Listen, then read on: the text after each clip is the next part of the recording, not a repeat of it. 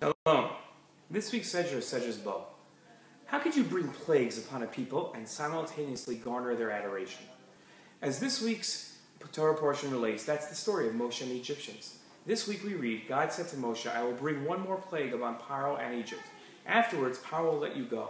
When he lets you out, he will completely drive you out of Egypt. Now, speak to the people and let them each borrow silver and gold vessels from the Egyptians. God made each Egyptian favor the Jewish people. Even Moshe was highly esteemed in the eyes of Egypt and the eyes of Paro's servants and the Egyptian people.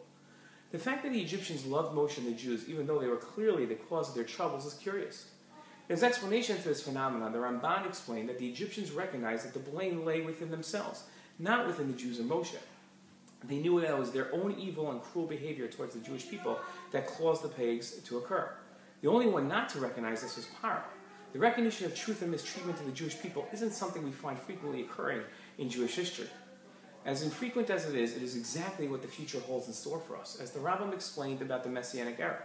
In the future, the Messianic king will arise and renew the Davidic dynasty, restoring it to its initial sovereignty. He will build the temple and gather the dispersed of Israel.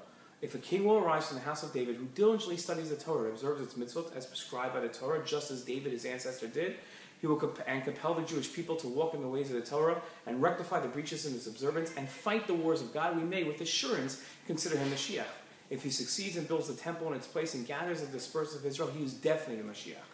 The Rambam continued, he will then improve the entire world, motivating all the nations to serve God together. As the prophet said, I will transform the peoples to a pure language, that they will call upon the name of God and serve him with one purpose.